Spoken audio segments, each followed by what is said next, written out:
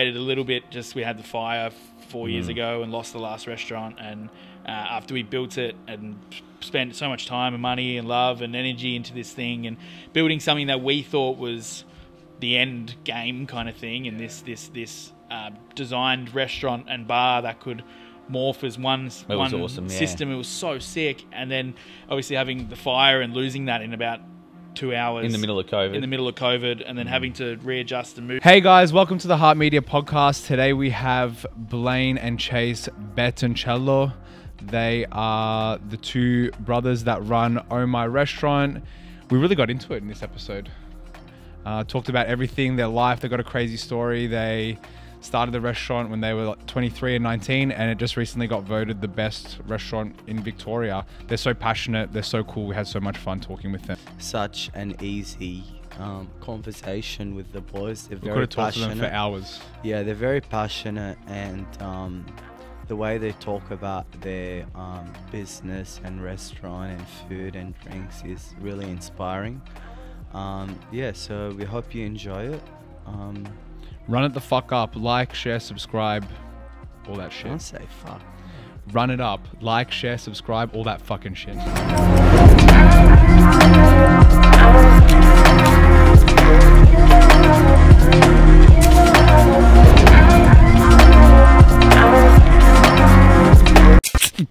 Yeah.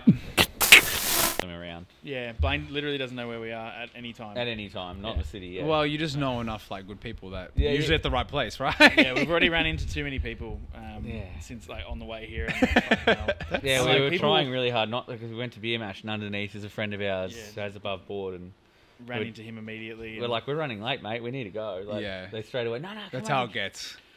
Yeah, So- and But it's that's hard. great. We know so many people in this area. Well, it's but- because you're obviously nice guys, right? I mean, they wouldn't want to keep on chatting with you if you weren't. Well, even just like walking through the streets, and I was like, people looking at me and like smiling, looking at me, and I'm like, I know you came into the restaurant the other week. Like just random people It's walking weird how past me in many the street. people I'm like, do, oh yeah. fuck, this is weird. It's weird how many people come to the restaurant. Yeah, I mean, but like It's weird when you're out you at see dinner. them and stuff or whatever, Yeah. and you know, like especially the hospitality places, we do get a lot of hospitality venues in. That's one of the things we get specifically Yeah. a lot of. Yeah. Is, So people I from reckon to start hospitality. recording, Nate. yeah, come to us. We a lot. are recording. Oh, we are yeah. recording. Oh, yeah, cool. Oh, cool. We're on. Don't say anything incriminating. Yeah. Well, I can, but we can just cut it out if we need to. So. But, Welcome, no, boys. It's yeah. Thank you for having us. Thanks for having us. Yeah, we're so pumped. This has been like a big deal for us. I love We that. actually scheduled you guys in later to record because we were like, oh, we better like make it all right for the O.MY boys. We already had a couple today. but- Guiltily, Yeah. pardon? You already had some today. No. We've done 4. We do one. We've been doing one a week for the past 4 weeks. It's the Yeah. 4th week of us doing it now. Yeah, I'll say it a lot of times. We're just two idiots that manage to run a nice restaurant. So. That's how we feel about our own business. Every day I'm like, okay, so like we're paying these people, we've got these clients, and we also like get to now connect with like cool people like you guys. But to us, it just feels like we're just doing it out of his house in Black Rock like 4 years ago. It feels exactly the same. Yeah. Yeah. Big You both imposter started syndrome. really early. Tell us a little bit about it. Yeah, How did it all we- happen? Let's go. Yeah, we started back in 2013. I was 19 and he was 23. 11 years ago. It's 11 crazy. years ago. It's crazy. So yeah, it started as just like a little kind of, I don't like, not the word bistro, but it was just like a slightly more upmarket little restaurant. We only seated like 25 people. We had an a la carte and a tasting menu, and it was like the first time in the area where there was an option for a tasting menu, and people were like, we don't have to choose. And like fuck yeah, we'll just give you literally. stuff. And we'll that's do the it. same Trust now. us. Yeah. And it was, There was like, no trust yet either. yeah, and Trust these me. people were like, oh fuck this, we're not going to that joint. Like Yeah. $90 for a tasting menu, you got to be Gee. kidding. Damn. And yeah, then it's just slowly escalated as we've gotten probably more mature, but also we've gotten more confident in what we do. Yeah. Because like working, We had to stick to our guns though. We Yeah, we totally, did do a fair bit of a cull of like a filtering process of people as well, and asking people to step out of their comfort zone a lot. And once they did and they had a good experience, they were then on board with what we're doing. But we had to go through a filtering process of getting people come in, be disappointed by whatever for whatever reason, like that we don't do enough meat or we don't have a Palmer on the random, menu yeah. or whatever it was. Yeah. And then they don't come back. And we just always looked at it like, well, good, go tell your friends never to come back. Yeah. Because we don't want you or your friends here because Yeah. none of you are like what we want or Yeah. what we're trying to do. Mm. So you go through that process and eventually. I mean, the idea of opening a restaurant in a suburb is already like a risk, you know. You're like 45, 50 minutes away. Add like the fine dining bit to it, becomes... We grew up out there. Like we've always been from Beaconsfield and Berwick and surrounding areas, and like the main thing when we opened was like we would go to town and out this way to go for nice dinners and things like that, and it's a big trek to do it, but we were like, there's so many people out here who want something like this, something that's different, something that's... In our area, there was 2 restaurants Special occasions that too. were like busy all the time. It was Shanika's, which is still our favourite restaurant, and it's been going for like 30 years, and it's just Shout out. Shout out, Shanikas. Shout out and, Shanikas. and like we love Shanikas. them because we've just been going there since we were kids. But every night of the week, it's hundreds of people in this dining room. It's amazing. And then there was Giorgio's, Yeah. and there were the 2 Italian restaurants. They're really busy. We are now in the Giorgio's building. We moved in there 4 years ago, but. When we started and thinking about this restaurant, we were like, well, there's people out here who want the special occasion and they want something different, and we want it to only be a 5-minute Uber ride, you know? Like, it doesn't have to be this enormous thing. It can be something around the corner. Yeah. And it's, So your mentality was more like you're looking to bring people from your area to your restaurant rather than attract people from the city to the restaurant, Yeah, because totally. you're looking for people like-minded to yourselves. You're from that area, and Yeah. that's the kind And of that- First clientele. and foremost, that was where we went with it. Yeah, we were just trying to give everyone in our area. We didn't even think about the city, to be honest, or anything out of international. further. Like, or nothing. international or national at that stage. Nothing like that. It was just that we knew we could do a really nice job we really just wanted to showcase ourselves on and have no restrictions and be free to do that. And one of those things was a fine dining experience that we loved, and we thought that the area needed it. Yeah. And before they thought it, and then eventually like it all gelled together, and now we live off regular guests of local guests Who have been local dining with customers. us for 11 years. Yeah. How It's did you amazing. guys fell into hospitality and like chef and like sommelier? How did it all happen? Like, You got this Yeah, one. I got this Yeah. one because it's sort This of will be good. It started with like, it's like Strap in, guys. Well, no, because it's literally just it's so funny because it was my older brother is also a chef, Yep. and he was working in a restaurant. I needed to get a job as a dishy. Went in and got a job as a dishy, and then that was it. Like they did pizzas there, and they did really good food, but I just actually walked in and really enjoyed doing the dishes and the tempo of it and the speed of it. And then eventually they offered me an apprenticeship, like after a few months, and I just took it. and how old were you? I was 15 and a half, nearly 16, Okay. 16 years old. Yeah, Great. Nice. Did you finish high school? You just went straight into the apprenticeship. straight into the apprenticeship. Nice. Yeah, nice. so left at the end of year like 9, start of year 10, Yeah. sort of thing. So you've gone into fine dining. It's pretty niche, and you've obviously honed your skills. Your dishes are beautiful. Was that a fine dining restaurant that you worked at originally? No, we never worked at. So this is the unique thing about Chase and I. We never worked any fine dining restaurants.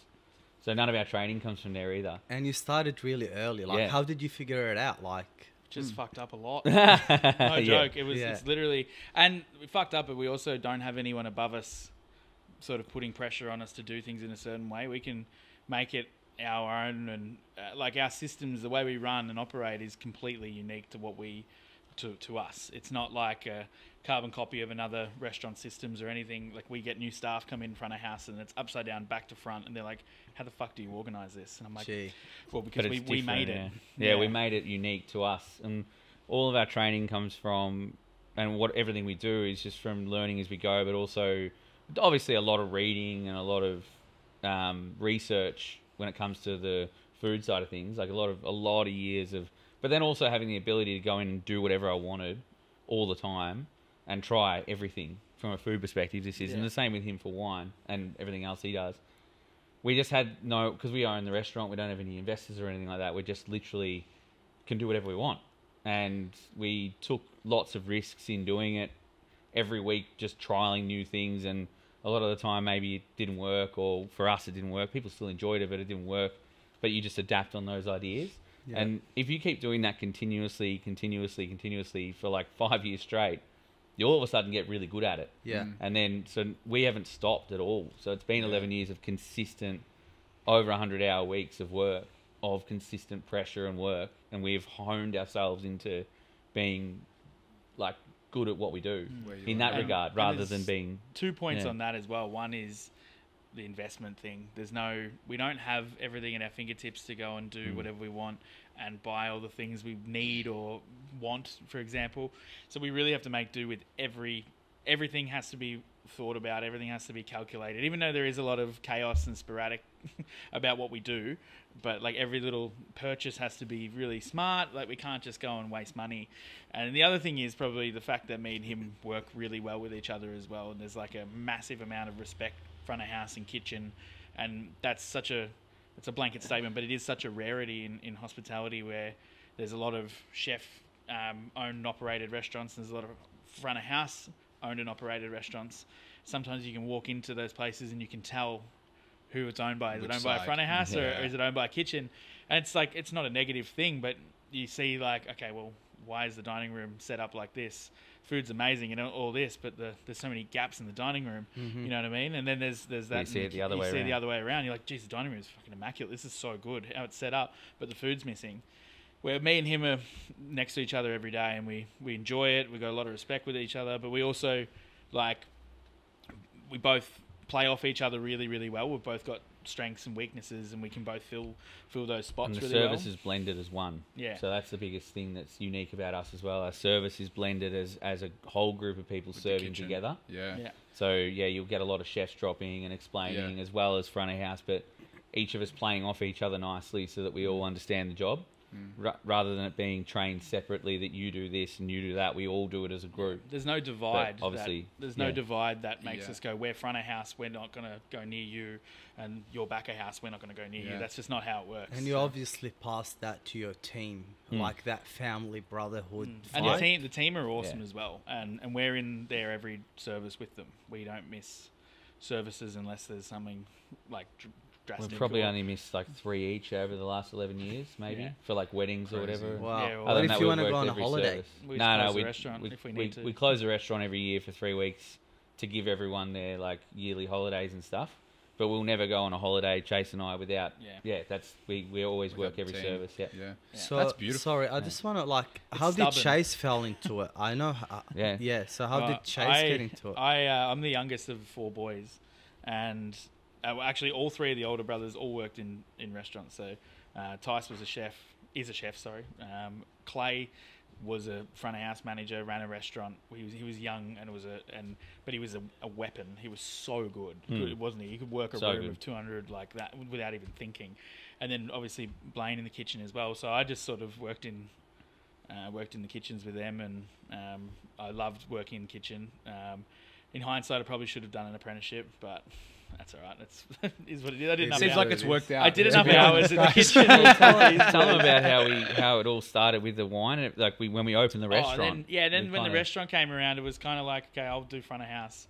Knew fucking nothing about wine. Still feel like I don't know much. Naturally gifted at talking to people. I can talk the leg off. I can take the leg off the chair. That's all you need to do. I can bullshit my way through any situation, and that's literally how it started. It was just like, okay, fuck yeah, I know what's going on in the kitchen. I've got that down pat. So now I've just got to work out how to get plates to these people, make sure they're all having a good time, and that's it. And then the sort of wine stuff happened gradually with that. It started with beer. I remember drinking different beers and going, well, that's different to that. That's really cool. And then the wine thing started. We needed a matching. People started asking us for matching on. We would only sell at one point there. We would only sell maybe, what was it like? 10 or so tasting menus a week, and of those 10, sometimes people would ask us for matching.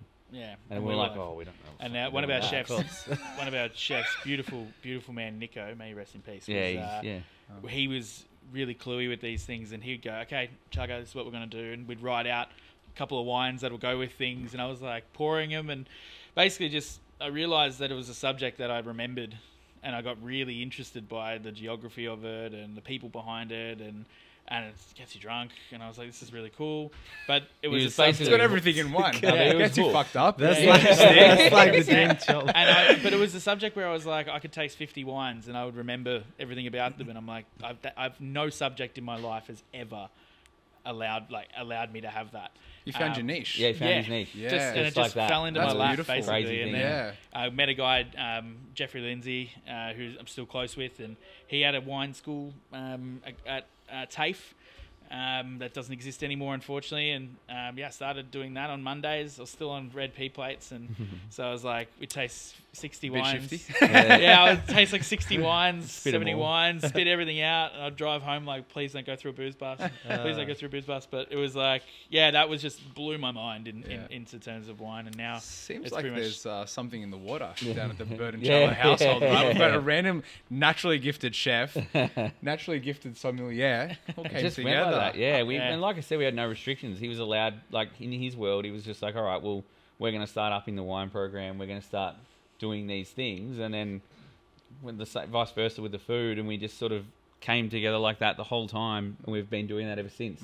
Where you just and get better at what you're beautiful. doing. and we feel like we're still getting better We're only every just week. starting, Like really. that's the scary thing. It's just like this. We were talking about it on the way here. Like this week's menu is so much elevated than last week's, and last week's was fucking good. Yeah. And then we're so excited about service and that on Thursday because we're like, oh my god, this new menu is going to be awesome. Yeah. And I'm That's crazy. thinking about the wines and what we're going to get in and what we're going Yeah. to do. And then it's like every single week you feel like there's nothing's stagnant, nothing's boring. It's Great all, staff too. They're all They're fucking really weapons as excited, well. and they wear it like we do. So they're as excited and passionate about the product as we are. Your team are fantastic. Yeah, I they're never that good. have had a restaurant experience like I did when I came to your Oh, restaurant. my wife said to say hello. She had a crush on the entire table. She said to me on the way here, she's like, tell them I love them. We had so much fun with you guys. But the fact that, like, back to what you originally said, where you're blending together the two,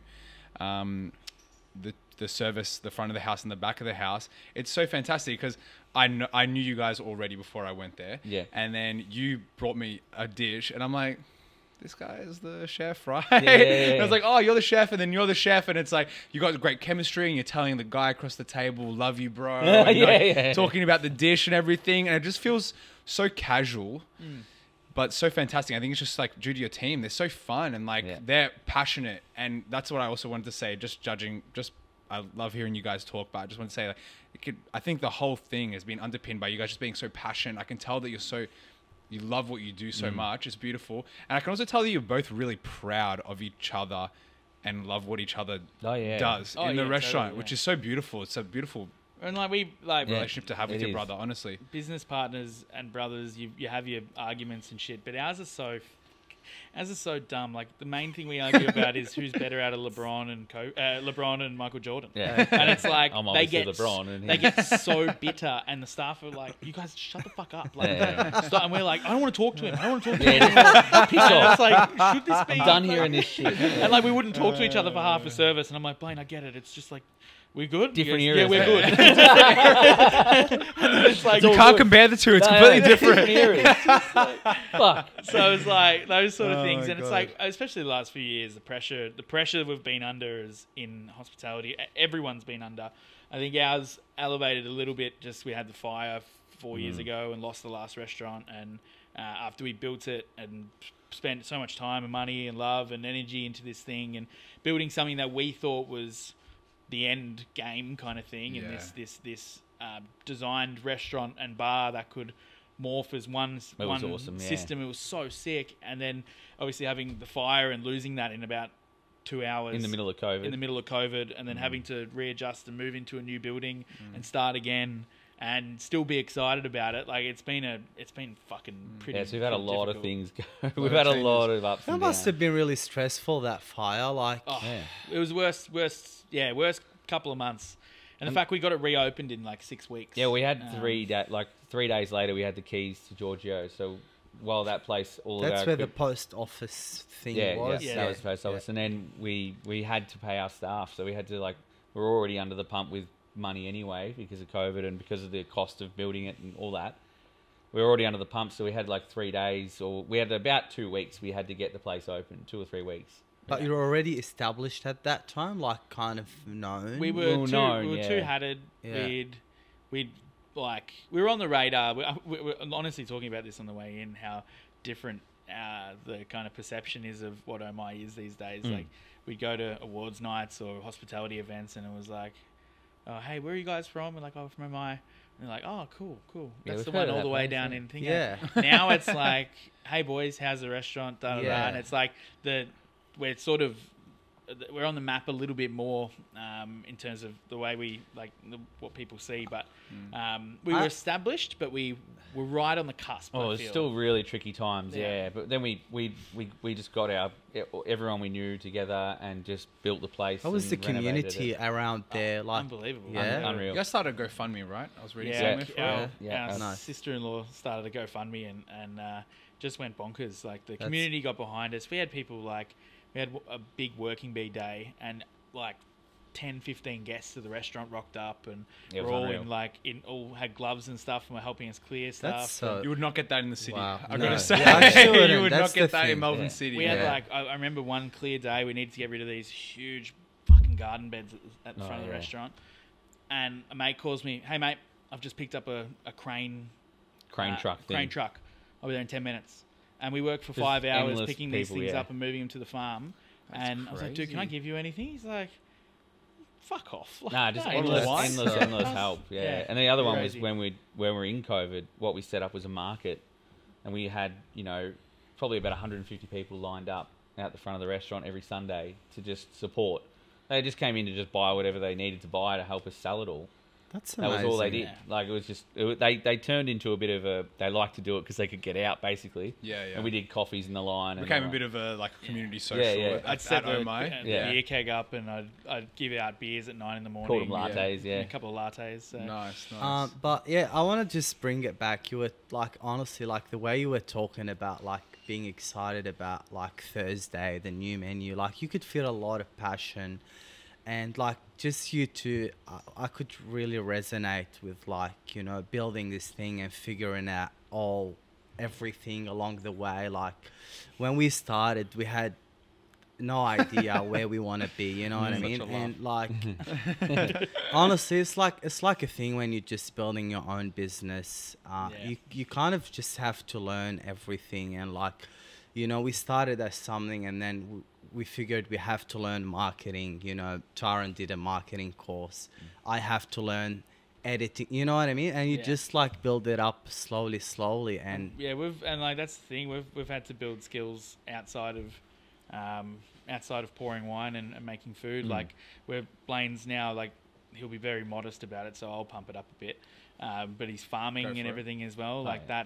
that side, that arm of the restaurant sort of goes not unseen, because you do get a really good look in that when you come and dine with us. But the amount of work and effort and time that he goes in with Willem and Robbie down there, and working out this like farming and varieties that work for us, like that's fucking huge. Like some chefs, they cook and they're in the kitchen, and then that's kind of it. He's Yeah. farm 4 days a week, and then at the restaurant every service. so when did you start the farm? So the farm's a quite a beautiful story, really. We started 11 years ago as well, so when the restaurant opened. But we were already doing a little bit of growing, and we had a few garden beds and stuff at the restaurant and a few at home.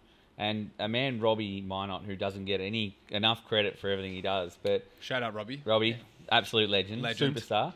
He actually owns the farm, and he's my brother's father-in-law. That's the connection. Oh, okay. Yeah. He met us one day. He just came into the restaurant as we were building, and he's like, "Oh, I've just recently retired, and I just want to help you guys out because I love seeing young guys have a crack." And No way. I've got a lot of history in doing bookkeeping and accounting and all this sort of stuff, as well as he was a police detective for 25 years, a very decorated one too, very incredible man, right? And then I didn't realise he invited us to a meeting one day at the farm, and to do the bookkeeping. Went out there, and he's growing everything. So it turns out he's permaculture, horticulture background, everything on a 3-acre farm. We get Robbie on the podcast. Yeah, literally. Fucking hell. Yeah, incredible You'll man. need a couple of hours. And yeah. he'd hate it if you heard this, because like he hates being talked up and spoken about or anything. Modest bloke. Yeah, very modest. And then he was like, "Oh well, why don't you just plant some stuff in my garden? Well, why don't we talk about that? Like, you buy the seeds and I'll start growing some stuff for you. And it started there. So he was already growing a lot of varieties that I found really interesting. And then we started up a relationship like that. So in which year was that like? That was 2013. 2013, yeah. And that started there, but then we were still ordering vegetables and stuff from local farmers and everything like that for probably the first 2 years, and then doing a little bit of growing ourselves, and then each year the percentage would just go up of how much we're growing. And I reckon by about the third or fourth year, we were growing everything. Yeah. And that just took a shitload of work, getting the garden beds made and getting the whole thing looking like it does now, which is What like about 400. You DIY'd the whole thing.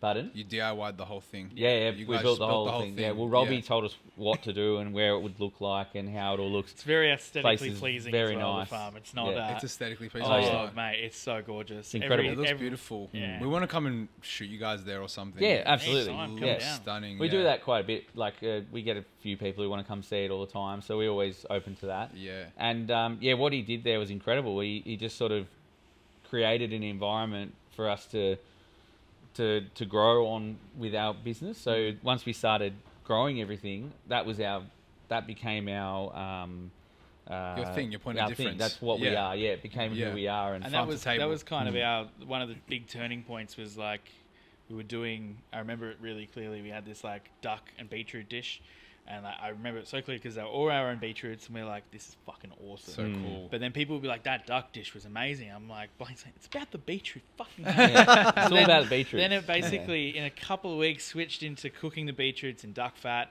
doing the duck skin, using the flesh somewhere else in the menu, but then having a dish that was beetroot focused. To But highlight And the that's where we're vegetables. unique. Yeah, in that And that's- regard, we dress our we try and there is still meat courses, but there is a lot of meat courses, but our vegetables are dressed with meat rather than Yeah, the other way it around. being the How other do you way plan it all? Like, considering that having a farm, it means, there is time limits and seasons. And Oh, yeah. do you plan in advance? How does it A work? full What's the like process? full year and a half, 2 year in advance. 2 Crazy. years. Literally, it's all Wow. it's all it's being fucking done right now. crazy. So the last 4 years, we've had really good, consistent sort of growing and set up and how we want it to look, and certain things that we're growing a lot of because we liked it, and even to the point where we'll plan out how far apart we plant things for our harvesting aspect, because a lot of our time goes into just purely harvesting. Yeah. So with that in mind, there's a heap of planning involved in the whole place. Yeah. It's a whole world, like farming, and cooking is a whole other world, and Yeah.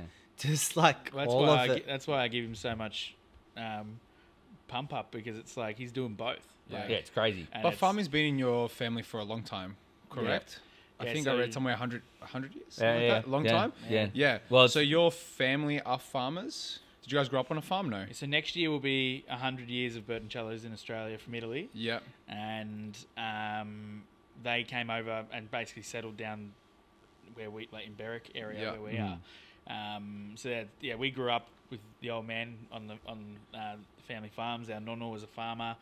All his brothers, cousins, everyone, they all were. My nonno too. Yeah, it's just yeah, like, and we yeah. grew up like this guy got carotene poisoning once because he ate so many So many carrots off the carrots. farm, and the top of his head went My head orange. went orange. Took him But to the you had doctor. a, story, but yeah. your nonno had a farm here in Australia. Yeah. Yeah. And then mum's and his side, dad as well. Yeah. Yeah, and then mum's side is some of the first orchards planted in like in the Mornington Peninsula, Yeah. Yep. and we can date that back for a really long time. That's so crazy. Yeah. So it's in the blood. Yeah, Yeah. yeah. So yeah. I would also just like to take a quick detour of this keratin story. Yeah. Your head went orange. legit, mum took him to Spill the beans. mum took, Yeah. mum took him to the doctor. Literally, I ate so many fucking carrots. Top of his head went orange, and then mum's like, "What the fuck went wrong?"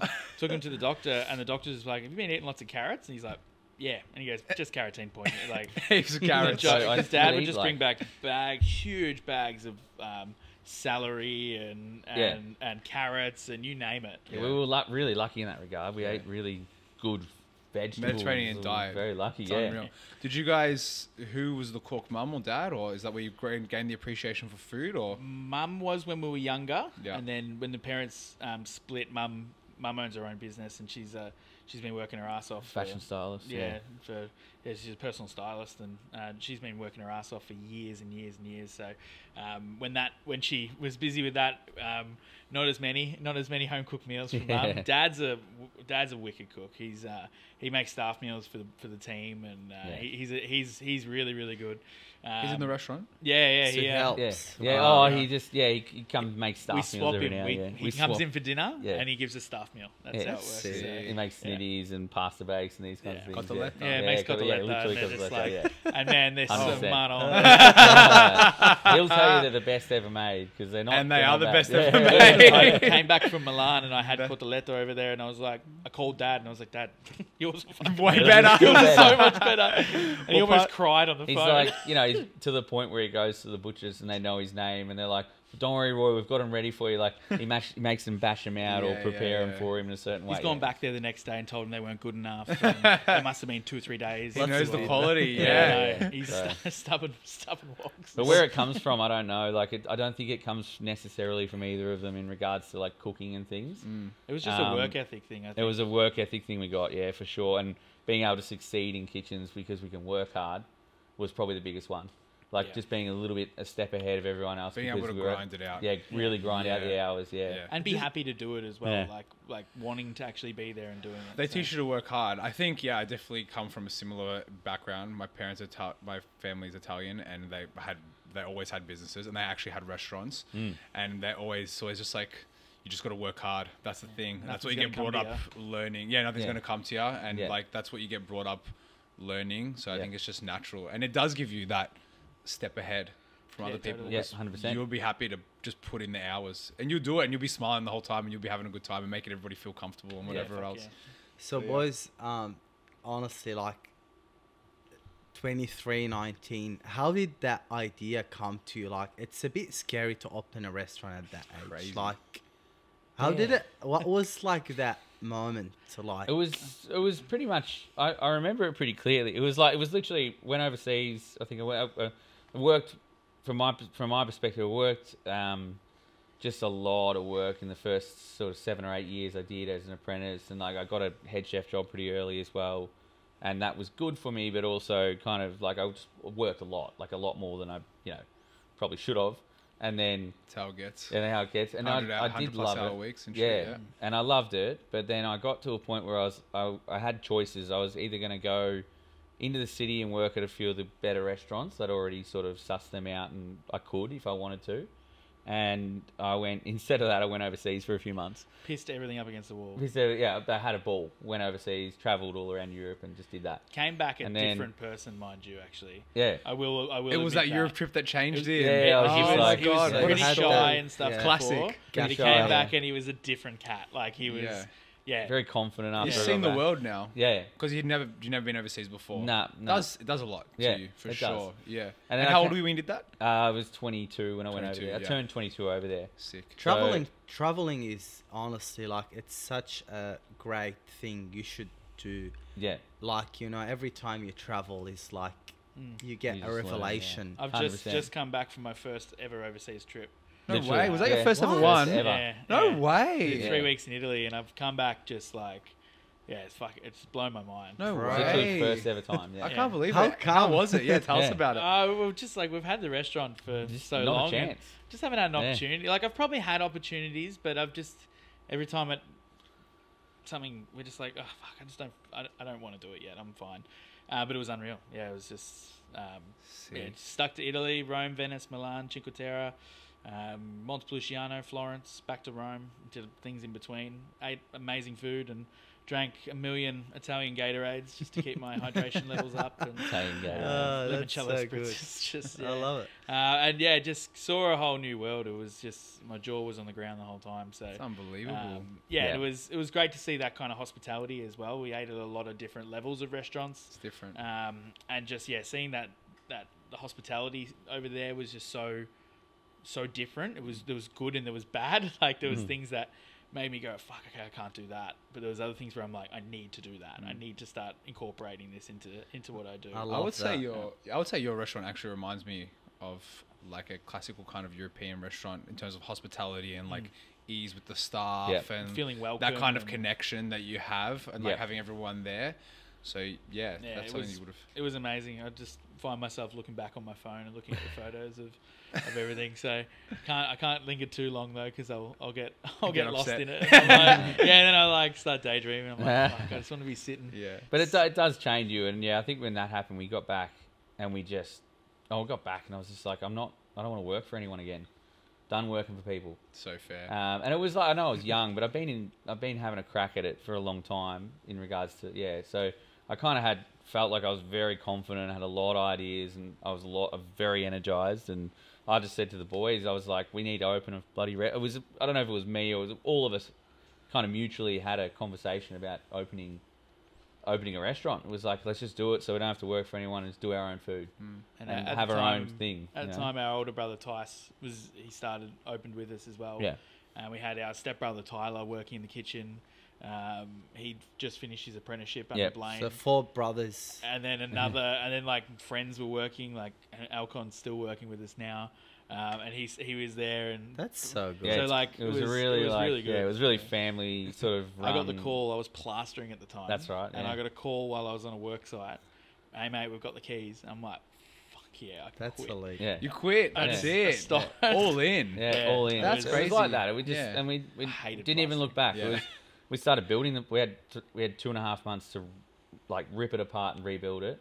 We had only the money we had just thrown into it. Yeah. It was barely any, and we just got it open, opened the doors, and then it took a few years, like a couple of years of really hard sort of, going through that motion of learning how to run a business, and also, but not really getting the place on board yet, like the area, and then a few things fell our way in regards to like good reviews here and there, or we started getting more rhythm and more growth at the farm, and the food started to make more sense. Whatever it was, we started to work out how to serve people well, I guess. Like, it took time. Yeah. Did you take it seriously, like, from the beginning? Super serious. Super serious. Yeah, so really, really serious, and, like, knew how to do it, but didn't realise just the aspects of it that you don't know when you... Yeah, that's how it always goes. Yeah. You think it's going to be one way, and it's definitely not like that, and you just got to adjust, right? Yeah. 23 as well, like the age. Yeah. 23, I've been talking about the 23-year-old life crisis, 'cause that's when I started my business. Yeah. And so many people that I speak to, it's like,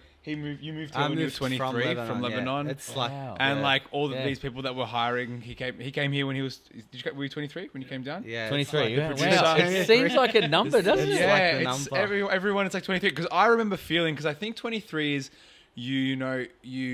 so when I was younger, I was just like partying all the time, right? Yeah. From like 18 to like 21, 22. I went to uni for a little bit, and then I dropped out, and I was just like, but then I got to 23 and I was like, okay, but like, what the fuck am I actually doing as well, right? That's a question, because I feel like you're past that stage where it's like, well, I don't have just a group of like 20 or 30 friends that I see every week and I just go out with, and I don't want to like, for me, I was like, I don't really think my life is defined by that anymore. Yeah. But it's also like, I can't, and I don't want to continue doing that. So like, I got to kind of do something. I felt like 23 was the point of adulting a little bit more. A little bit. And it made me really anxious, and that's kind of how I like started the business. Yeah. Yeah, wow. Yeah. That makes sense. Agreed, for sure. Yeah, you can see it. It's just like you just hit a certain time where you got to make decisions on what you're going to do. Yeah. And like, when did you start to feel like you're actually getting somewhere? Where did you actually started to gain confidence? Because I know from a personal experience, you start a business, so much doubt, and like, you're not successful yet. You know what I mean? You need some belief. You need a little bit of a vision. Have you like thought, fuck, we're gonna become the restaurant of the year?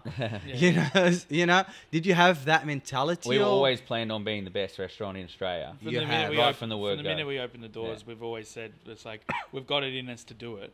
We've just got to get there. We knew we weren't there skill wise yet, or knowledge wise, all these things. Respect. That's how we think about it too. We don't know how. Same. I reckon you've got to have that standards for yourself. You have to have those standards for yourself. Shoot for the stars. 100%. I do not back down from the fact that we will be the best. Like, that's as simple as that. I feel like you just got to have that attitude. With these kinds of things, you just got to. I always say you just got to keep on living your life as close as you can to the place that you want to go, and then eventually you will become that thing. You know what I mean? If you keep on telling people I'm going there, or selling a product that is close to where you want it to be, and telling people that you can do it, eventually you will do it. Yeah. You just have to have the self-belief. It's about going in every day and or every week and knowing, like, pushing yourself as well, and getting yourself out of your comfort zone and trying to better yourself, because you don't want to just become stagnant and that's think it's hard, isn't it? going to come to you. But like I reckon that for me, personally, like, that turning point for the restaurant wasn't so much a turning point, but it was the biggest decision we ever made. Like, we were at this point where we're at this point where we were like opening for fucking breakfast and tapas, and we were doing anything to get people in the door. I was sleeping on the couch. Yeah, it was literally just to make bread. It was to stay alive. mayhem. It was like crazy. You'd leave service at 2 a.m. and you'd get back for brekkie service at 5. And it's just couches at the restaurant. Like, we were just literally oven rotations of bread going. Like, I was staying awake on the time. First 2-3 years. Yeah, and then we just like we had this. I remember it so clearly. I remember the night. I can probably tell you who was in the dining room. We had the first time that everyone did the tasting menu. Yeah. So it was a Sunday night. We just had a huge week, and we did a full dining room. Everyone opted to do the tasting menu that night.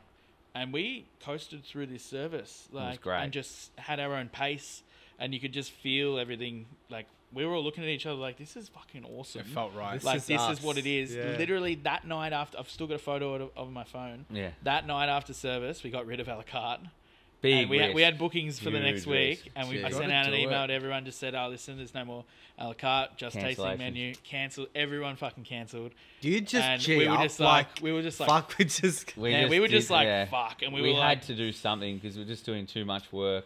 And then I think it was not getting enough out of it at all. It was just too much. It was like 2 or 3 weeks later, I think we got reviewed in the Age, and we got a hat. Like, it was just like that. What year was that? It was 2016? 215, isn't it? 216 was... Oh, yeah. No, 15, 16, something like that. And we didn't even know what the fuck a hat was. Yeah. Okay, so you got a hat from the Good Food guy and you didn't know what a hat was. The funny story, the reviewer was in. The reviewer was in, and Blayne's just going off like, these fucking hat systems, telling it to this person. She's the head reviewer. And she's pissing herself laughing. Off on her going, why? Was she saying that she does? She's like, oh, what do you Why think? were we even talking? No, she was talking to me. She wanted to talk to me, and she's like, oh, can you show me around the backyard and stuff? Because we had all these garden beds out there. It was it was beautiful. We had gardens growing, and I was just telling her about why I love growing and why I like doing this sort of stuff. And you could tell she was really enjoying it. And then she's like, oh, what are your favourite restaurants? What do you think about the hats and all that? Because she knew I didn't know. Yeah. I was just like, it's a crock of shit. It's just like right to it. Only. And I didn't know. I was just like, this place shouldn't... I don't know how this place has got 2 and then this one has 1 when this place should have 2 and this one should not have 2. And it wasn't until in the paper we saw her face and I'm like, oh, fuck. Blayne, that was the lady. And how's your opinion changed about it now? Sorry. It's like... We didn't know. It wasn't even like an opinion. So it wasn't even an opinion. We didn't even know what the fuck it was. It was actually just something I didn't know enough about, and we hadn't even thought about it as being part of what we do. Yep. And when they asked me about it, I was just like, I don't really understand it. Like, I don't know what it is, and it seems like a bit of a crock of shit. I don't know. Yeah, because some restaurants... You're just being honest. I was just literally saying I don't know because I just don't understand how it all works. We might be too far out of the city for it. All these types of things. I was like, I don't think we'll be on anyone's radar. We're just a tiny little place in Beaconsfield. Didn't really ever consider that we would even be in the talk of it. And then, you just kind of blasé about it. And then what it's done for us is changed our life, you know? I think she loved that. It came out on Melbourne Cup Day. We were legit in the paper. Real, and everyone has the day off. Everyone saw it online and it just fucking exploded. And it makes it super relevant. It makes your place relevant and it has helped us so much. Like, helped us so much. It's that one moment. One moment was huge. It was a turning curve for us. Like, and it could have been. Imagine she was like, blacklist them. They fucking hate that. but also like the way she wrote the review was great because it captured who we are and what the restaurant was, and it wasn't trying to make us out to be anything that we're not, and it wasn't making us out to be tryhards trying to like go into this new game because we'd already been cooking for 2 years. Yeah, you was know, unpretentious. like it wasn't like real, we'd opened yeah. and then got reviewed. Like these days, it's like 4 weeks after opening, places are in the paper. Correct. We'd worked for 2 and a bit years, Nearly 3 years. 3 before years. we got Like we'd even already, looked at, yeah. So we were like, And you didn't Probably the expect best it, way. did you? nah. No, we How always. do they even know? Like, how? Oh, I don't know. I don't know I how think it there happened, must to be have been like they must. People might have been watching a little bit, seeing because like the outer suburbs, there weren't many fine dining places, so they probably were looking at more places around the outer suburbs, and we might have popped up as being one of those places. It's kind of a cool story. A few And brothers having a crack. We never really did, and still don't really do much advertising. Everything is word of mouth for us. Yeah. That's And it's yeah. very Like, much like you like meal. You've probably got like 10 people you know would love it, but you've probably got maybe 10 people you know, oh, that's probably not their cup of tea. You know what I mean? And it's like, Yeah. for us, that's what it's always been based on. Like, Just depends on like the value that you place on. I think with any kind of fine dining experience, when you're asking people to pay $200 plus for a Yeah. tasting menu, a lot obviously of expectations. it's I believe in it 100%. That's why I come to go to those restaurants. But I know some people that it's like I just wouldn't Yeah. spend that much money on dinner, Yeah, and that's totally. fine because they don't place the value on that experience 100%. that highly. You know what I mean? Yeah. So it's each to its own thing. But I think everyone would love it. Go to their restaurant, But guys. that's So why good. that's why the hats is good too, though. That's why the Good Food Guide and all the other places that do awards and stuff and systems for because there are a lot of people who do love the industry and love dining and fine dining, and the more and more we've gotten involved with it and being aligned with it, the better it's been for us too, because they show all the people who really do care come to you, because that's what the hats is all about. Gives you the exposure. Yeah, it's fantastic. It's been really big for us. question, like,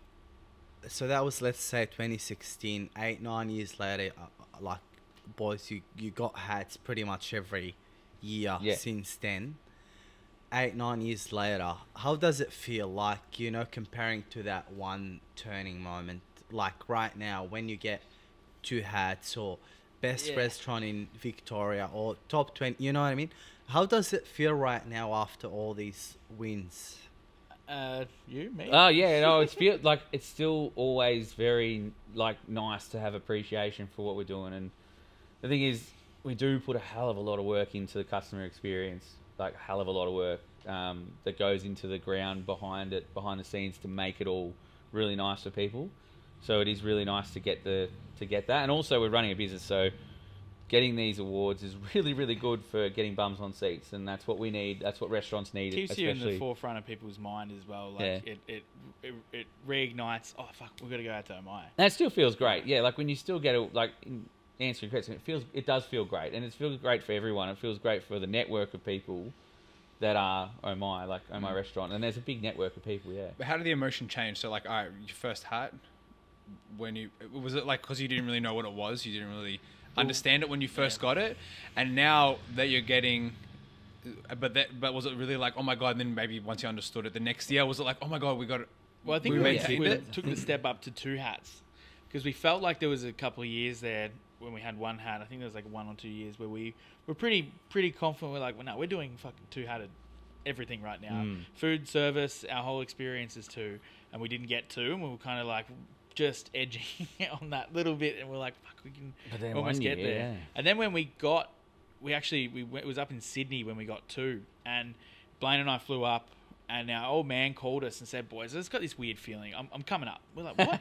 He goes, yeah, I'm coming up. I've booked a flight. I'm coming up. I just got the weirdest feeling ever. Queensland. That's So you guys were in Queensland. We're did up you in say? In Sydney. Sydney for the yeah, awards, sorry, So yeah. flew up, met us, and I'm like, Dad, are you sure? He goes, I've got this fucking weird feeling. they And we got know. 2, and it was just like We had some good huge- rhythm though that year. Yeah, yeah. It That's was just brilliant. massive emotion, and like I still remember That that, was night awesome. because we lost, and we had people when we didn't get called out for 1 hat. They would just all come running.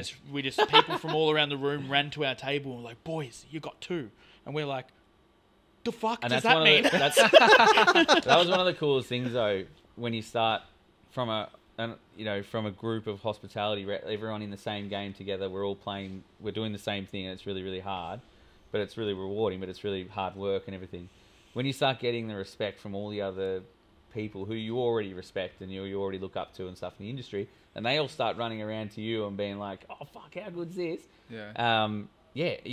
You're kind of in a world of you're in a separate world, and it's beautiful to be in. Like you feel special, validated, which Yeah. we all need, you know. Like Yeah. you put all this hard work, you're really that little validation, not little, a lot of validation, you know, just give you another boost.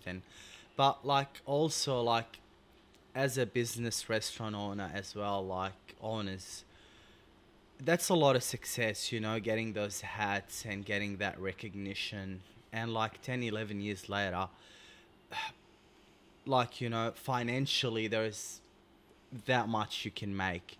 How do you see this whole thing, like scaling this business? Because it's obviously very like personable with you and, you know, the customer service, you know, the farm. How do you think of the whole scalability topic? It's incredibly tight. Like everything we do is so tight as a restaurant, and it's, even though the prices are this, it takes nine staff members a night to complete it, you know. And then there's the books on the outside. There's the farm. There's all the things that you don't see, and it's not cheap to run a restaurant at all. Cost of goods Not are anymore. wild. It's even worse now over the last year. A lot of people say to us, "Oh, it must be pretty good though, because you're growing all your own produce and all that." I'm like, yeah, but wage costs.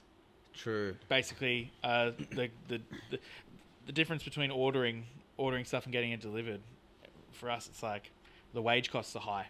Like, so getting people out on the farm, working on the farm, harvesting, processing, that sort of thing. True. That's where that cost goes in. And to some extent, I reckon it's probably maybe a bit more expensive. Yeah. Like, we've got great control over what we're growing and what we're using. We don't waste anything. So that, and we've got good quality control as well. We're not harvesting shit.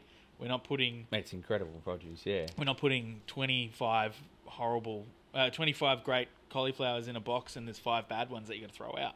Everything's good. So there's like there's the pros and cons to it, but... Do you sell any of the produce? Nah. We No, give it just away use when all we've for got us, more. Yeah. but- Okay. Yeah, we do give away a fair bit to other restaurants and stuff, which has been cool. Yeah, But yeah, in regards to the costs of running a restaurant and everything like that, it is very tight. And the problem with it is it's all just we're getting squished essentially, and the margin gets smaller. yeah, just everything. We can't really up our prices because people don't have the money to spend it. And if you go up and up and up, you start cancelling out certain people and demographics and all these things along the way. So, but the bottom end is going up and it won't stop.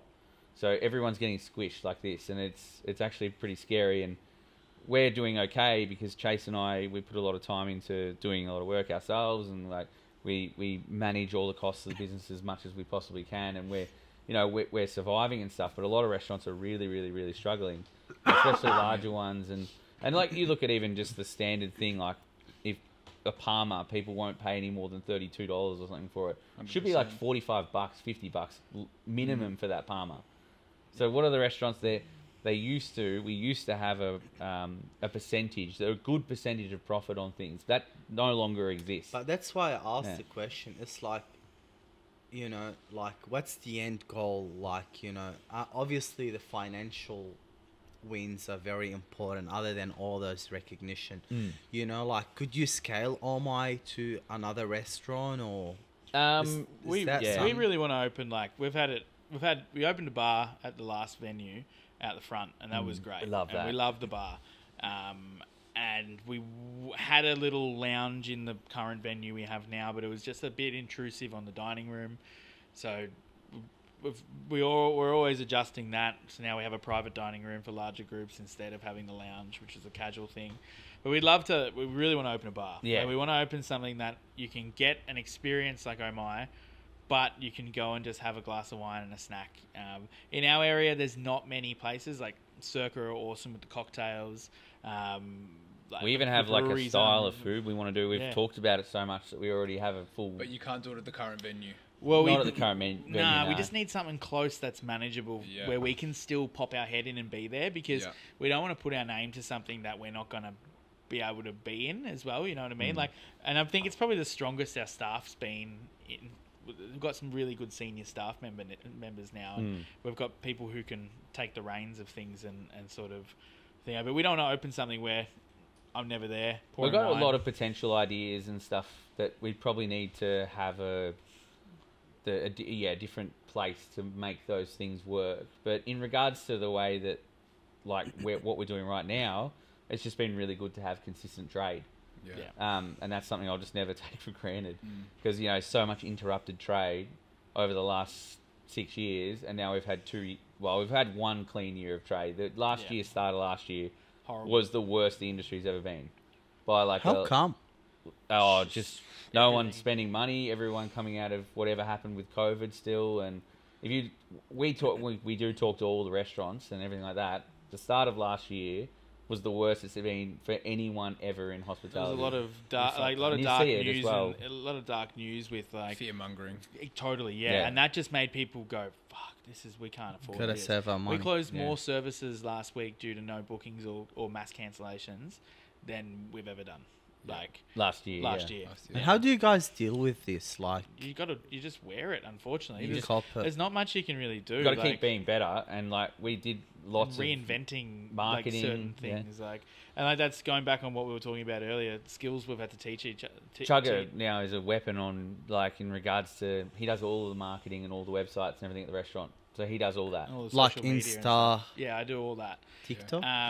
Well, no TikTok yet. No. Not yet. I'm trying to get him on TikTok. Yeah, I've but asked like, him a million times. He won't do it. and it's like, for me, like, I'm teaching myself how to do that and do newsletters and all this sort of stuff, keeping people up to date on as many platforms We as I do possibly shoots can. like regularly, Yeah, like Hugh- monthly shoots. Hugh with Davidson's absolute weapon What a king. photographer. Yeah. And He's the a beast. photography is yeah, and brilliant. he's Yeah, we been love it. he's been amazing. Shout out to Hugh because we love him. He's so incredible. much. We love him. And he's like been so great for us because he's sees the things the way we see it, and he's so great. He's like, boys, I've got 3 hours. Let's punch out as much shit as we can, and we'll go in there first thing on a Monday morning, hung over as shit, and just trying really not to tired, look but- like. Bit of both. It's usually hungover. Nah, it's hungover. A few sherbets at the But pub. Hugh yeah, is very But talented. yeah, he's very He's He's talented. really good. Yeah, His he's a style great is guy. unique, and Yeah, so then trying to teach each other those sort of things, and like taking over roles of looking after the books, and now I do all the guest communication and emails and everything like that. Damn. So it's like we've had people in those jobs before, and they've done great jobs, but it's now like if I'm at the restaurant anyway, I'm gonna do it. Yeah, so It's- we makes manage sense. everything. So what we had to do, and a lot of other restaurants, so a lot of restaurants closed down, as we know, and a lot of restaurants have had it really hard. We've had the bit, like I think I was saying before, we've had the lucky sort of thing where Chase and I were able to take all those roles and sort of create them for, like, do them for ourselves. And there were roles we weren't doing before, but you see the money, the monetary value on all of them. Like, you see what's there, and we're able to watch everything closer about where the money's going and energy's going and these types of things. So we've just been able to pull ourselves back, but also get better. So learn a lot of ways to manage and deal By with the it all. sounds of things, you guys are always kind of biting off more and doing more and more. What's your work-life balance like? You guys both have partners that are in the industry, are they? Mine was. She's just finished up now. She does like Pilates and. Well, Lara kind of is. Smashing She's that. florist, yeah. Florist as well, yeah. So Yeah. no, our work-life balance is wildly different to what it was a few years ago. Like, it was, like, for example, Mondays where we don't do anything. We don't really think about work too much. And then Blayne pretty much heads back in on Tuesday, and he was actually doing the leaven and everything for the bread Yeah, before we came literally, here. And then I love it, though. like it's sort of like we'll find the balance. One big thing for us is finishing up early. Like, Oh, yeah, we there's places to go in Beaconsfield and Berwick now to drink later, where years ago there was nothing to do after you ate dinner. So we'd always go, keep drinking, keep going, da da da, and we'd all keep License pouring till until our 11:30 license or was whatever, done. Yeah. Now it's like, okay, we want to get everyone out at a decent time. One of our staff members drives to Cows after work. Like, he drives an hour and a half, Damn. hour and 40 next minutes. to Phillip Phillip Island. Island, Yeah. on Phillip Island, yeah. So he drives an hour and 40 minutes. He drives home. 3 hours a day, yeah. And so, like, for us, it's now like a big thing is trying to not start wildly early, not finish wildly late, and really just in our working week make sure that while we're at work, we're doing that. But when our wives both understand as well Yeah. what we have to do, and we have to work. Like, and they have to sacrifice a lot by not seeing us as often and that. But they understand that we have to work, and like that's just how it goes. So, but that's the thing. Like, with you keep working and you keep doing it for 10, 20, 30 years. and in your case, it's like your restaurant is very unique to you. It's like a personal brand. Yeah, it yeah. is. What happened when you don't want to do it, or like, how do you keep that energy or passion of doing? It's because it's new. It's new every week. Like the menus are new every week. The music's new every week. The wine lists are new every week. Everything. Like we're walking in. Even the chefs have got different prep lists. Each It's week, It's also who we are, though, isn't it? Yeah. Like realistically, Chase and I built a different way together. Like we like to be busy and have something we're working on. Yeah. And we both would feel completely lost if we didn't have this to do. Like So I reckon, day 4 of holidays, he's already messaging me going, "Oh, I'm like, mate, I need to go back to work." I And I'm fucking like, hate dude, it. just watch the test. hate holidays. Watch some Believe it. cricket Yeah. and fucking relax. You did some collabs on your holiday, Yeah. didn't you? Though. Yeah, that was a good thing. Yeah, nice. We did Bali, yeah. So Bali was good. What was A place that? called Luma. So he's been to the restaurant a couple of times. His name's Kieran Morland, and He's originally from our area. originally from Keysborough. So he's a nice guy, and he just messaged like emailed a year ago through another guest of ours, and said, "Oh, I'd love to have you up in Bali and do a collab with us. If you ever thought about the idea." I was, "Fuck yeah, let's do it."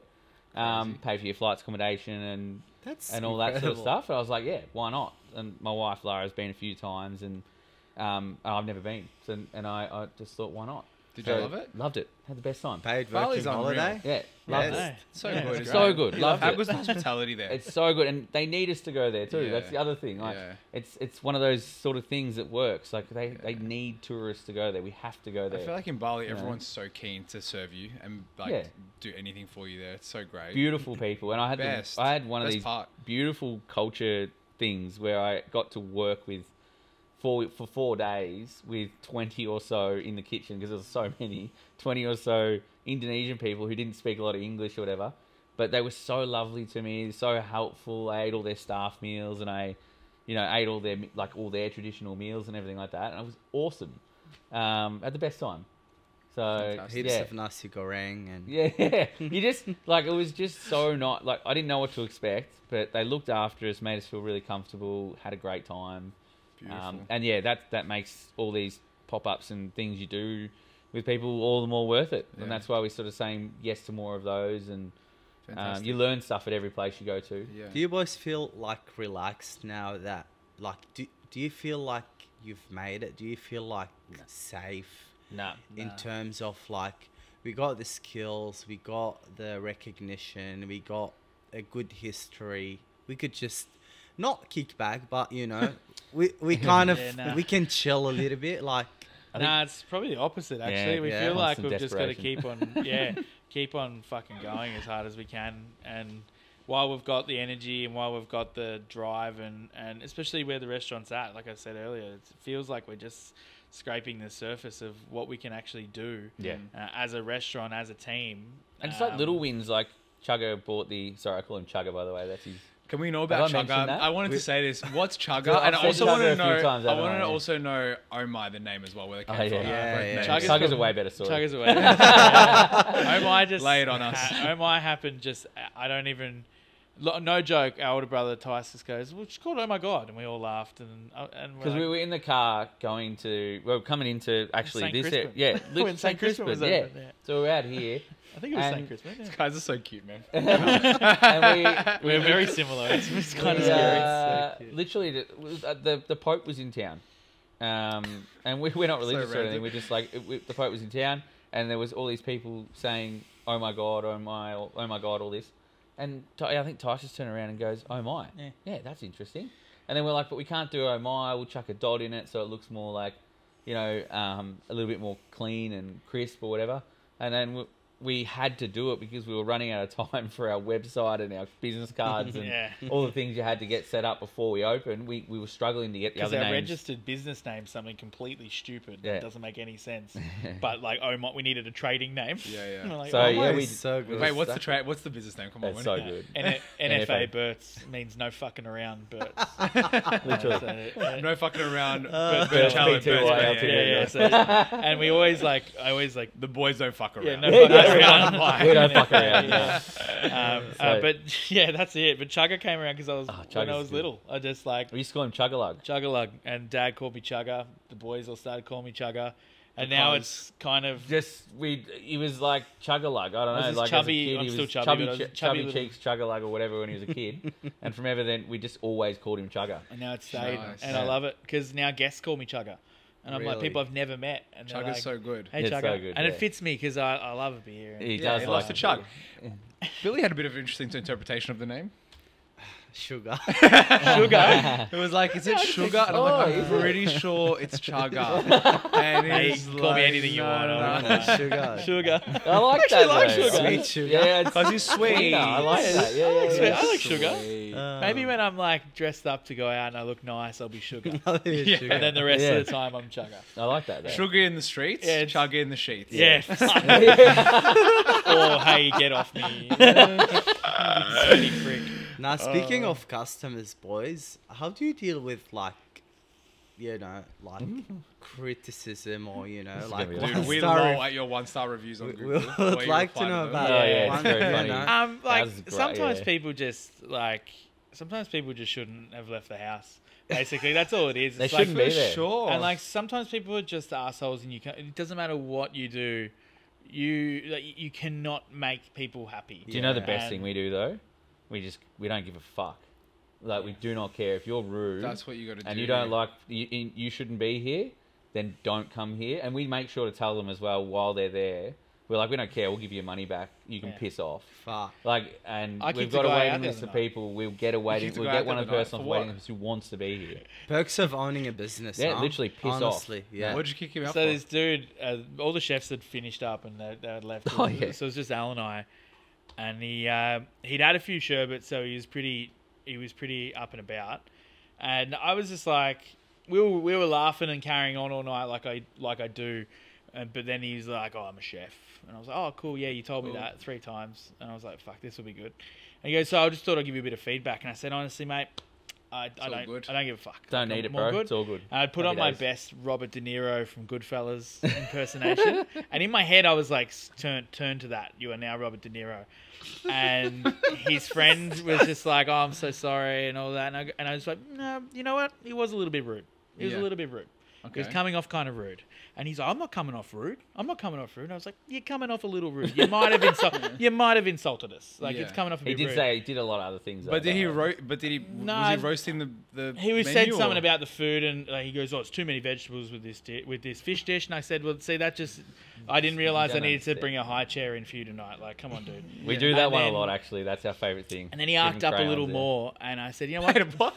Wait, you give him And- crayons? No, we just tell them like, oh, if you're not going to behave yourself, mate, we'll give you some crayons and we'll let you sit over there, Oh, away yeah, from the big fine. table, Yeah. and we say it right in front of everyone. Like we don't give a fuck. If they're being a I'd be wanker, so embarrassed. Yeah, that's the and thing. then they pull their act in. They They're pull like, their "Oh, act I shouldn't together." be a fuckhead." But basically, this guy arced up, and I just said to him, "Listen, you can fuck off. You and your mate, fuck off. Get out." Yeah. And they just paid the bill, and I was like, "Yeah, that's fine." And then he was arcing, and Alcon walks around the corner and just goes, "You heard him. Fuck off." And I just opened the door and said, "Get the fuck out." Which one's Alcon? Is the guy the bald guy? Yeah. Dude. Yeah, and he's a weapon. He is a weapon. Yeah, I he's love like that our guy. he's like our unofficial good. brother. Like, He like transformed the whole thing for me because I had when I came to your restaurant, I was like, oh my, right? It's this whole thing. Yeah. I think I was calling it O-M-Y as Yeah, well yeah. before. Like anyway, and I went there and I was like, it's gonna be like 2 hats, like It's best gonna be restaurant in real fancy. Victoria. I'm like, what the hell? What's his name? Alcon. Alcon comes up and he's like, "How you guys fucking going?" Like honestly, and I was like, I'm good, bro. You?" And he's like, "Yeah." He's like, chilling. That's what "What do he you guys feel like?" Blah blah blah. And he's just like so like casual. And anyway, Oh, yeah. shout out that Alcon. It's so funny and he's Yeah. so nice. Yeah. Yeah. And He's, it's detailed too, though. So everyone's really fun and like that, but detail driven. So it's the little things you won't miss, like a napkin on your table or this or that. So they don't miss anything either. So it's fun. Super precise, but it's service, detailed. But it's His not. service is Yeah. It's not taking the 10 out of piss. 10. Like Yeah. yeah. we can take the piss, but you don't want to like. You can't let it slip in the room. You got to have fun with everything. I think that's Yeah. what we have a good balance with at the agency. Yeah. The product that we produce, that we put up, we like to think is exceptional. We try to put it at the highest end that we can. But while we're doing it, we're having a great time. We're having a laugh, and But we're making also, it, like, making it honestly, you get these people that I'm just gonna say, you know, like, it's impossible to please everyone. you know, and I don't know. You start to feel, fuck, is my work not good? But everyone else is telling you, fuck, this looks good, you know. Yeah, totally. And then, like, I don't know, it's a bit hard to deal with them. I mean, telling them to fuck off is an option. Yeah, You it's try beautiful. to avoid That it was a as bit of a much as you solution. It was a can. spicy You know, option, we, but you know we do. You know we have done though, and I've done this for me, for my own sanity. I don't look at reviews, and I haven't looked at reviews for like probably 4 or 5 years. Good Online. call, man. Honestly. I honestly swear to you, I haven't looked at them. Love So that. if I ever catch, because on my Google thing on my phone, they Pops come up, up get the sometimes noties. like with 5-star or 3 or whatever, 4 if they whatever. And even then, I don't even bother. I just let it play, whatever it is. But the biggest one is, and this is, it comes across as being arrogant or whatever, but it's not. I don't actually want to know what people's opinion or feedback of certain dishes are. I don't want to know. Why is that? Because it doesn't give me any... If I listen to everyone, what the fuck would I do? I love that. Like, I'd have I a actually love bastardized that. version of what if I listened to everyone and put it all into play, I would no longer... I'd just have blank plates. You'd probably I'd be have- like everyone else. He only has to listen to me. I don't... Yeah, and that's what we do. Actually, that is strictly the rule. So, every week we do new dishes. Like, this week we've got a lot of new dishes on. Every week you change the menu. Every week, yeah. So last week we had a fully new menu. Like, What we the only fuck, changed guys? one course. And this week I've changed every single one again. Dude, like, how do you find the time? Like, from Oh, just yeah. like farming pub to last night. planning the menu, like to testing. It's actually a No, lot there's of. no testing. Well, that's the thing. So we do progressive courses that, like, we will trial something, and we only have small windows. So that's the thing with our growing. So it's all about yield for starters, and maybe what the product will look like. So we actually have to change every week, adapting to that. So, for instance, a turnip will be that big on week 1, but week 3 the turnip will be that big, and then you have to treat that turnip differently. So if you're like cutting it into small circles and it has to look really neat on this dish, it might look good for that week, but then you're gonna have the big ones in 3 weeks' time. So you got to change that And then dish, they taste different, and then they're... or you're going to have it off cut because you're trying to keep it the same, or it loses its relevance to everything. The leaves are different. Everything's different about that product. So we're actually moving deliberately with the seasons, which is making us really fluent and at actually doing that. And then we, because of that, we actually have a constant testing always happening, but with so many years behind us. Is there a season that is better than other seasons, or is it all? My personal unique? favourite is my personal favourite's the crossover of winter and spring. Yeah, That's my favourite. Well, the So one now- we're currently running. We're in and kind of just about to get into when you've got winter Early produce, spring too, yeah. So it's and you get happening like now, that early spring. You get flowers. So You get all these... September is the best I would month. say my favourite. I'd we're- almost be the. You're the opposite. I'll be at the end of summer, moving into autumn. Okay. Yeah, sort of- late summer produce. I reckon that's pretty cool too. You get a real blend. So you get your late season tomatoes, your end of your zucchinis, cucumbers. So you still got them around. Where do you guys grow? Like, give us a little bit of, What do we grow? yeah, like a list. Oh, I give you. There's on the property alone. There's 400 to 500 different varieties already going Wow. of perennials. So things that like thyme varieties, we've got 14 different thyme varieties, rosemary the same, mint, sage, on and on and on for perennial things. And then there's a heap of trial plants, like heaps of different, like tree marigolds of every single time, verbena of all different flavours, myrtles, all of them. We've got probably about 70 fruit trees in total, What all different fruits? varieties. Yeah, like All the different lemon varieties, all the different Beehives. I mean, I could go on. So, but then you've got crazy. your tomatoes, your zucchinis, your cucumbers, those things you do in that short season. Like, we try and grow as much as we can to preserve as much as we can, and then you roll into where you are now, which is like your root vegetables, your turnips, And you have all those different varietals. So you got, I can't remember how many different types of lemon you said there. Whatever, all the there's different types of lemons. heaps. And so you're on the fly. Yep. as a chef. First off, I just want to say it sounds like the amount of knowledge that you would have attained from doing this, Yeah, and that's the like thing. turning the farm into a dish in such a short period of time, and your knowledge of ingredients must be like crazy. But then also, like, how do you go through that? So you've got all those different types of lemons. What are you doing? You're just trying to focus on one lemon at a time, or like you like take one from each different tree and Yeah, then you so try it? Like, how does that work? All has to be thought about really. So first you have to be really present and there all the time. That's the key to it, I reckon. And because of the thousands and thousands and thousands of dishes we've done, we were talking about it the other day. We've literally done thousands of, some restaurants might only go to 10 years and have done maybe 200 because they've stuck on those ones. And that's great. That's fine. Yeah. That works for them. I'm not saying that's a bad thing. But what we've done is just so many thousands of dishes. So you start to really work out how things work at a different level. And then because we've done the seasons over and over, we work out how much we need yield-wise to actually make this a reality, this course, and so on and so forth. It is literally a head fuck every week. That is the best way to explain it. I put it down on a sheet of paper, on an A3 piece of paper every single week as I'm going through the week. So, but basically the menus will be finished on Tuesday night. I'll do all the lists and everything, and we'll do a briefing on Wednesday and a farm harvest. And then Thursday we put the menu together and cook it. And as by Saturday, I reckon I start preparing the next A3 menu. piece of paper. And he breaks it down into basically like fruits, vegetables, herbs, that kind of thing, roughly. And then it's dairy, seafood, meat, pantry. And then it's looking about, okay, this is what we have. This is what we're going to work with. Yep. And we go, okay, we know we're going to have enough to do this dish, and then we'll know we've got that, and we can do this. And do you go back to dishes sometimes that you did like? We do. We don't. Yeah. Different ways though. Yeah, we Never- don't like way, repeating things. There's one dish which has been on for 11 years, and it only lasts for 4 months. Which one's Yep. that? 3 or 4 months. The Jerusalem artichoke dish, which With is the egg. yeah, which Bro, is that is there's no like reason to change it. so It's good. my favorite, That my favorite dish, thing in the world. Yeah. It's so yum. It's Yeah. probably it's one of the best things He's I've come ever up with eaten. an It's so good. idea this week, which is awesome. We're still going to do that dish, but to make it last a little bit longer, we're just going to do it in a snack form, so one mouthful. And also it opens up menu a little Yeah, bit. it gives us a spot on the menu for a different thing. So or- signature dishes are really dangerous, I reckon, in our style, because Can be. they actually hold your menu back. So everything needs to be ever changing through the menu to actually work directly with all of the produce we're growing. So when we actually have one dish sitting right there, not moving, it actually slows the whole menu progression down. Yeah. And that's a So, big yeah. thing we go into a lot together, which is the progression of when you walk in the door to when you leave, and everything that happens in between.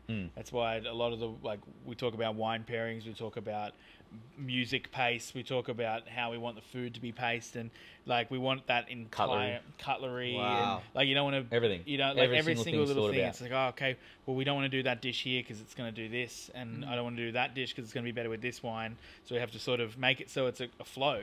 And that's this one is- thing people comment on. They just go, that just all flowed. Like we walked in And 3 it's hours not ago. It's not something you can You don't teach feel it. or learn. No, It's just like I think it's just- intuition and And also like being fucking so similar. Yeah. Like, Yeah. But our focuses are on different things. Mine's on front, his on kitchen. Yeah. But everything else about what we do is so similar. Why do you speak to us on that? You've mentioned the music a couple of times. What do you? Sorry, Bird. cut you Yeah. off. But what's the? You creating the music. What are you actually looking music. at? I don't. Yeah. We don't make it so it's like timed with what you're doing because I'm like I don't have fucking time for that. Right. There is a restaurant. in It's Sydney- also too. I think it's too hard for us to do that because Yeah. there are ever-changing menus yeah. for that idea. But I think personally, music's Huge. like a massive, almost 10% of a dining so experience. true. Especially in our place because it's small, relatively quiet. It can get a bit loud if you want it to, but you want to sit there and you want to hear the music because it's fucking awesome. You've got to Like- appease to all the demographics of people as well. Yeah, You've got to find a way to make that work because you can piss people off yeah. with music they might not like. As or much as too I want to loud. play Nas all night, I'm like, I don't know if I can do that. So it's always nice to put in some Neil Young. But do you get Yeah. sometimes because like it's yours? Do you get to actually play what you Yeah. really well, want? yeah, but half All the, of us. it's a 50-50 split on the It's playlist just of all what our we music. love. Like That's- it goes, no joke, it goes from Wu-Tang to what's that? Robert Sandberg. Yeah, Robert Sandberg. I love I love classical that, music. man. Yeah. So I'm big on that. and I love Chugga loves Led Zeppelin and yeah. Pink Floyd, and I love rap and all that. So it's Yeah. like it's such a blend, and like you'll get this classical song, and it will go into like Electric Relaxation by Tribe Called Quest, and then it will go into Steely Breathe by Dan. Pink Floyd, then into Steely Dan. You're just like, what the fuck did we just listen to? It's like Yeah. a breakup mix. No, I do remember the music being good when I was Oh, there. yeah. It definitely pays off. Yeah. I love that because honestly, like even at Heart Media, a lot of the time we like, obviously music is a big part of editing, video editing, and I worked for other people a lot of the time, and you know, you're just like locked by what they want, their brief. But right now, it's like if I'm editing something, I have full control. I put stuff that I listen to that I like, and It makes it so man, much like, better. Just Yeah, like It you makes know, it so much you better. I get- can feel it when it's his music. you know, Yeah. you get a lot more involved in it. Like you enjoy it. I just love it. It's Well, such a even big we part of put life. music on every Instagram post we do. Yeah. We add music, and you can tell who posted it based on the music. Based on the Mine's like music. jungle and all that sort of stuff, and Blayne's got like classical, and it's like, but it suits us. It kind of, Yeah. it like you're It's the walking duality down. of the restaurant too, right? Yeah. Because you guys are, it's a refined experience, but you're also kind of like a bit more, I don't know, not rough around the edges, but it's not, Well, we're not it's not stiff. full on. I Yeah, would you're say not it's just stiff. not as yeah. pretentious. Yeah, Yeah. it's not Yeah. pretentious. Yeah, Yeah, yeah. That's And the like we beauty of talk it. about it a lot, but it's not actually. It's just a natural progression of our staff and who we are. Is what's attracted to come and work with us and be around us is we're not. No one's there and stiff and yes sir and no sir, and it's very much walk in the door and you're immediately greeted with another human They're being. genuinely 'Cause having that's all fun, it is. actually. Everyone's Some of the we're all I think humans. We that's- all shit the same. So Yeah, I it's think that's the like- beauty of you guys doing it completely from your own, on your own from scratch, right? Because if you were trained in, I don't know, a lot of the guests that we've had on have been trained in traditionally French kitchens, and they obviously there's that French style of brigades. Yes. how to chef. run, how to Yeah. run the kitchen and everything. And they all talk about it being, you know, oh, like it was good, but it was like really fucked and really hard, and you know what I Yeah, mean? They wouldn't have yeah. done that, but because you guys got to just run it the way that you wanted to, you kind of are looking at it from more of the way that you want a kitchen to run or the floor to run, opposed to how it already is run. Do What you know is what I mean? necessary, like what's Yeah. completely necessary to get a really good job done, rather 'Cause than there's got to doing be like respect. There's got to be respect and hierarchy. Yeah. That's still got to exist, Obviously. but it doesn't need to be done. You don't need to be a cunt about it. yeah, You know what I mean? Don't take yourself too seriously. yeah. There's a way to do it where Do no you- one gets upset and pissed off. Yeah. Do you There's literally a boys- way to do it. Yeah, It's just all about respect, honestly. yeah, Yeah. yeah. Totally. Do you boys think that your experience would work with like 100-seater restaurant? Yeah, I will. Could. Yeah, I mean we've done it before. Yeah, You We have. did. Well, I was head chef at a joint for a couple of years there, right next door to the one we are now. I was a lot younger, obviously, but it did work. Like we didn't do our style. We did more bistro style, but it was still similar cooking in a way. Yeah, we were But busy as fuck. As O.MY is like, what makes it so special is how small and intimate it is. Oh, yeah. And that we can stand at the table and chat to you and not have to be looking around at the other 400 people to look after and chaos of smashing plates and glasses. Everything's so controlled, and everyone always comments. It's like, you guys are all pretty chilled. It's like, well, yeah, we're ducks sitting on you water. seem but like Yeah, you're sorry, you're right. enjoying The it. Yeah. style wouldn't like what we do now wouldn't work for 100 seats. No way. Like, and we need a farm. We need a lot more staff, and we need a farm about 10 times the size. 10 times the Is size. that on the horizon for you guys? What's the end goal? Do you guys think about an end goal? You take each day, day by day. What's No, your we've got mentality? plenty of. Yeah, we chat about it, but we also are just very much living in the now and doing what we're doing. If anything, we'd like to get less seats in and make it a more premium experience Intense where experience. it's so in like focused in on the guests. Like we I don't always expect that at all. Venue but would be important too, though. Yeah. We're always looking for the next like what our venue would be. Still Beaconsfield? Yeah. Oh yeah. But Area, we always wanted to have. So before we lost the last place, that was where we were going to sit on that for a long time, or not a long time. You know, It was a 7 or 8 historic years. building, yeah? The post Yeah, office, historic building, and sit there for a while and do what we needed to do to save up enough money and things to get a property and put our restaurant on it, so we can have the farm around it. That's the That's dream. always It's the been the goal. end goal. It's always been the dream. So yeah, it's Are definitely. you guys in that process right now? We're always in that process of trying yes to get and no. there. Like but- we are, but we're still climbing out of climbing out of Yeah, COVID that's shit. the hardest part, yeah. Speaking of dreams, boys, we got this fantasy question we like to Yeah. ask the guests. If time and place didn't exist, who would you choose to do a collab with? Any person, celebrity, chef? What would your collab look like? Oh, I reckon I got this weird one where I'd love to have like a dinner party with the Rat Pack, like with Sinatra and those guys, because they would have fucking partied. You guys would get along so Yeah, well. I just too. reckon it would have just been that. Like, I don't know what it is, but I think I'd go there. Dream collab. All right. Yeah. I reckon, Blayne? I don't know. Probably, like my favourite chef, I guess. Could be anyone. Could be anyone. a chef. Oh, Could anyone. someone's. We had Kanye West. That was one of them. Yeah. Yeah, sick. Oh, fuck. I can't think of anything. Follow your heart. I usually answer these things. Yeah, you do. You know, I'm He's looking got at, it. I'm looking at him because he's usually got it all there. I don't know. I got one for you. Yeah, what? I reckon it would be Ferran Adria. Yeah, the probably prime. Ferran Adria, yeah. In the Like prime. Ferran Adria, the original Bulli. El Bulli chef. Big fan. Beautiful. Yeah, loved everything. Nice. He's read Love that book the- so much that it's fucking. Yeah. It's And we don't do that kind style at all. The weirdest weird. thing is I don't do his style of cooking at all, not even Yeah. a little bit. Like we Maybe you barely respect do him more as a chef. Yeah, As a person. Just what he did, what he was able to do by changing. And even the Rocker Brothers. The Rocker Brothers, Rocker yeah. Brothers, another one. Changing the game, and then Rene Renzepi as well. Like those two, probably those two people, because they really took like the cuisine and moved it and changed it. And that's what you aspire to be too, right? That's Yeah, I you're think doing. what we're trying to. Well, we are like on that end of a trend of place. A lot of restaurants are now growing as well. Or Like, at least they've got- thinking about seasonality and provenance of food. and like where they get things from, talking more about locally sourced stuff, and not that saying that just because we do it, everyone does it, but we are setting a good example for that. I think it's definitely a trend, even that we're noticing with our clients and restaurants that are approaching us, even ones that are opening that are new. They're all talking about seasonal menu, Yeah, doing things. That's how, when you get the best produce, Yeah. higher quality sourcing. And I think that there's an overall trend, I would say, in Melbourne hospitality at least, where they're kind of talking more about doing less but having better ingredients Yeah. as Yeah. a focus, which I think is always the best way Which forward. I think it's good. Like, I think it's all good as well, as long as they're doing it with the right intentions and not just to sort of like say we're doing a seasonal thing or we've got locally sourced this. And might be you're in the middle of the CBD, like you're not locally sourcing.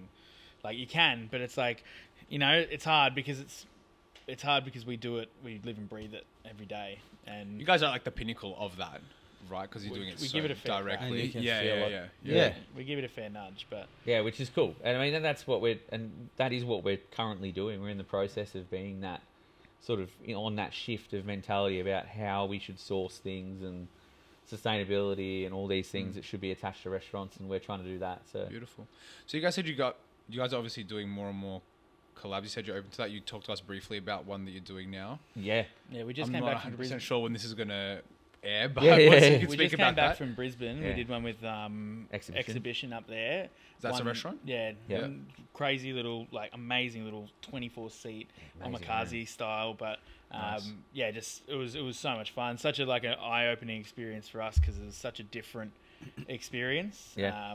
And so we went up there. We took Carl, one of the chefs, and did That was one night only, and I got to walk around the dining room and swear at people, and it was good fun. It was like Swear well, swear at them in a nice way, like In a nice way. with cheer them, like up. I do. Yeah. Swear with them. Yeah. And then we're doing one with Gerald's Bar as well Yeah. in Carlton. So we're gonna go see them. Like they're idols of ours. Like in particular of me because it's a front of house focused venue.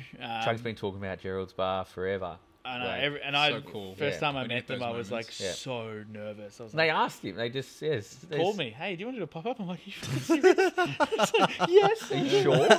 Are you sure? So It's like, are you sweet. fucking sure? The right number.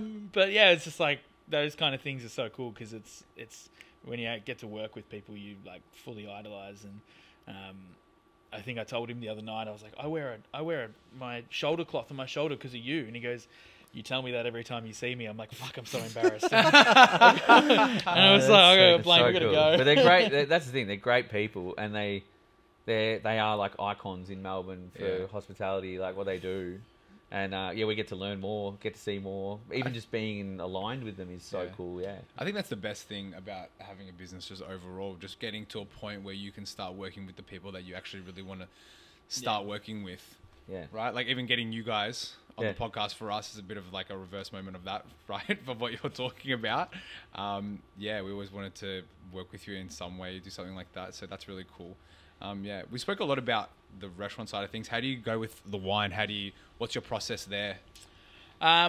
It's such a pretentious subject, unfortunately, and it's such a You're in a safe space. Oh yeah, no, Just letting you know. it's such a more often than not you get made to feel it's shifting a fair bit, but you do get made to feel like an idiot in the wine industry when you're a guest, because you don't know everything about wine and all that. And for me, wine's fun. Wine gets you drunk. Wine's made by great people. It's always grown in beautiful places. It's got a story. There's history. thing. There's so much behind wine that is more than what's that 120, 150 ml in your cup. And for me, it's about just getting to know these people personally, telling their story. I don't get to make the wine. Like, I can pour it, and everything has to make sense on that side. Similar to what's happening with our food, which everything makes sense. Everything on the plate makes sense. I don't want to just be pouring random wine. So we put a lot of emphasis on predominantly Victorian producers. Most, like 90% of the wine list is Victorian, which is amazing because we're so lucky to be in this state with some of the best wine regions in the world. Yeah, it's so good. And very underappreciated. Like, there's parts of Victoria that people just don't give a shit about when it comes to winemaking. The Masson Ranges, for me, is one of those places where I feel like more people need to appreciate it for how phenomenal that it is, and the people in those places. We've met so many of them and become friends with them, and it's like idol moments, like meeting Michael Dillon from Bindi, and now him being friends with us. It's like, oh my god, this guy he likes us. That's like, so cool. Know, so and it's just about making sure you're breaking down those barriers of the pretentiousness and the snobbiness of what wine is. And again, I don't try hard to do that. It just naturally kind of happens because I'm excited about it. I get really pumped up about talking about wine to people and making sure it's yummy first, and then it's got a great story, and it doesn't fuck with his food too much. That's like literally the 3 points that I always go with. Like, I don't want it so good, because I think also like it's the same thing with the whole thing of you becoming a chef and doing this whole thing, because you kind of just taught it to yourself. It's just a reflection of you. Yeah. Do you know what I mean? It's like a pretty raw expression of what wine service is, because for me it's very much like fun and enjoyable, and if you can teach someone something, that's great. But it's not a fucking lecture. Like, you're not sitting there getting told what hand they picked it with on what side of the hill. It's like, it's about the people who make it. And I think when you came in, you had one of the yummiest wines, you said, and I remember it was the Anderson Marsh Albarino. Crazy, you remember from that.